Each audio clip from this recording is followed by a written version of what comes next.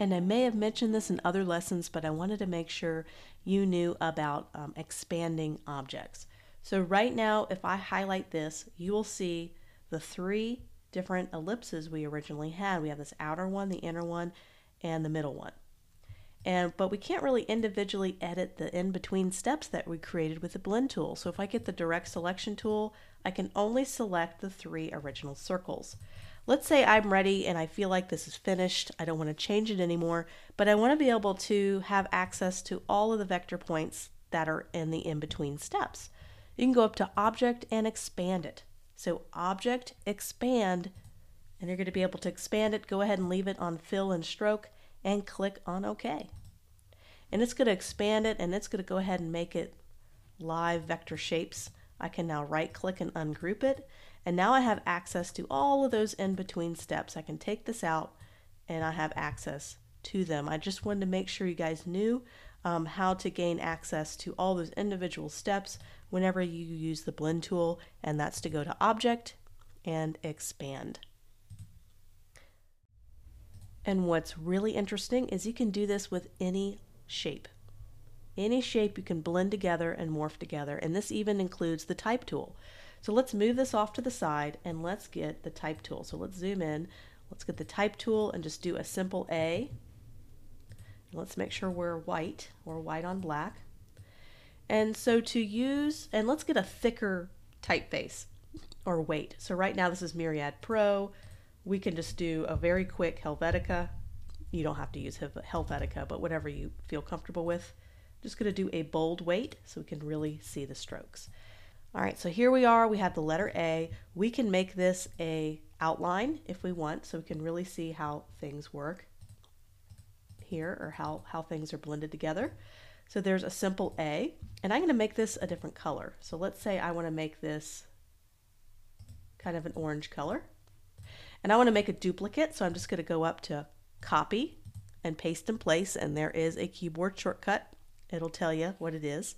Paste in Place. And what I'm going to do is I'm going to do that special trick where I can scale it down to the center point. So I'm going to hold down Shift so I can scale dimensionally, but I'm also going to hold down Shift and Option, and it's going to be able to bring it right into the center point. So I'm just going to bring it down to the center point, maybe right about here. Make any adjustments I want to make. And I'm going to select both of these objects. I'm going to go up to Object, Blend, and Make. And it's going to be able to put all the, I think we have 22 steps that are in between the two. And we can make that smaller at any time by going up to Object, Blend, Blend Options, and we can just make it 10. And we can make this a different color in the center, so it can also slowly gradiate the color from orange to blue. And we also want to maybe match the stroke thickness. Let's make sure both strokes are the same. And let's go to Blend and Make. So that looks pretty cool. We can reduce the stroke a little further. And you can do this with any letter, any typography. You could do this with words. So let's say I ungroup this, go back to where we were, and I type in wow. And I make this wow too. And take both of those and blend. And you could probably put even more steps between them, or make the size a little bit similar contrast. And let's put some more steps between it. Let's do 22 and make. So really interesting type of art here. So you can see the endless variety of objects and shapes you can create with the blend tool. So let's do a solid shape. Let's do a solid square. And let's do another solid shape. Let's make this kind of a pinkish color, reddish color. And we're going to hold down Option and Shift and go to my transform. And be able to make that bigger. Let's do Command left bracket, send that backwards. And let's see what happens when we do Object, Blend. Let's just make sure we have specific steps on. Let's do 22 and let's blend it. What's cool is you can get the direct selection tool, select one of your shapes, and get the move tool again, and go ahead and hold down Option and Shift, scale this down, and it'll automatically kind of adjust that for you. You can also make one a stroke. You can make both of them a stroke. So pretty cool shapes and objects that we can create using the blend tool. We're going to take the blend tool one step further to create something almost 3D-like and look. And this is what we're going to be creating. These little wiggly lines, but we can also create ellipses and circles that have this similar 3D look by using the blend tool. So what we're going to do, I'm going to go ahead and move these over to the side, and we're going to get two circles.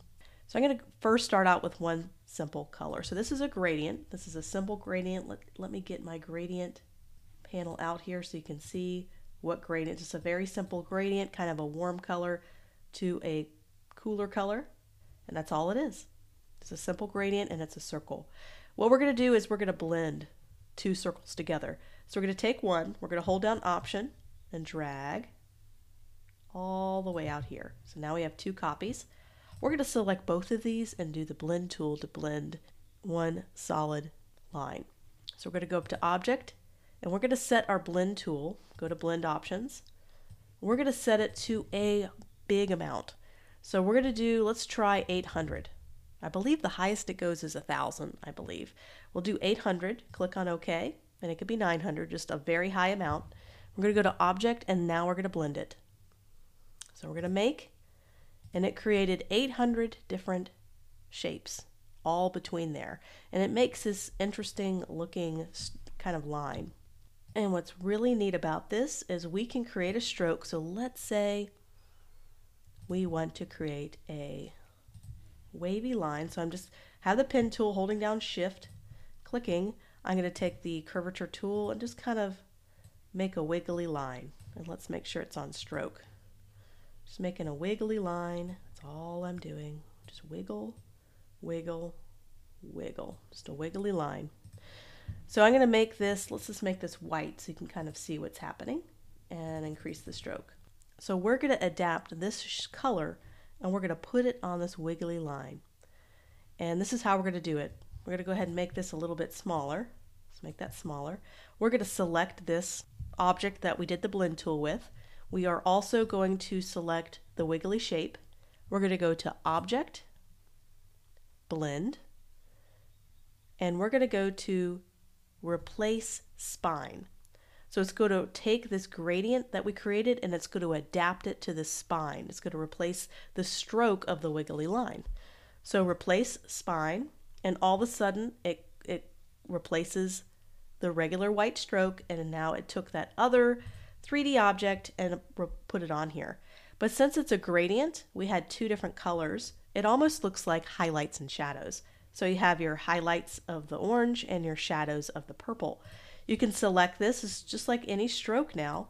And we have the two circles. There's the two circles that we had before.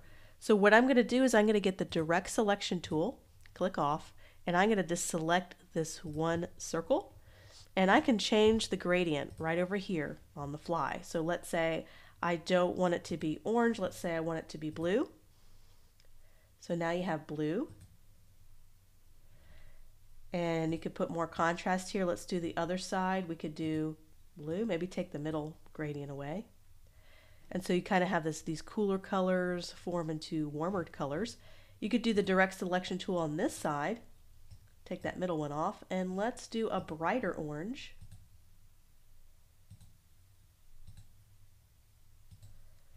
And we can go on the other side, and you could create all sorts of combinations of colors. What really helps is to have contrast between the two colors you pick on your gradient, so it emulates the shadows and highlights of a 3D object. This is not a 3D object, but it appears 3D. And what's incredibly neat about this is now that we have this object, I can take the direct selection tool and I can take any point of this stroke and manipulate it.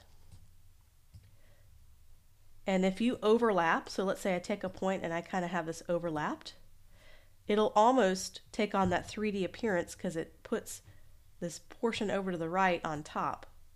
So you can see some really neat stuff you can do with this. And you can manipulate any of the points to give it that 3D kind of look. So you probably have seen this a lot. It's a really popular look. You've seen this on different projects, but you've probably also seen it done with typography and letters. So this is how you would do it with letters.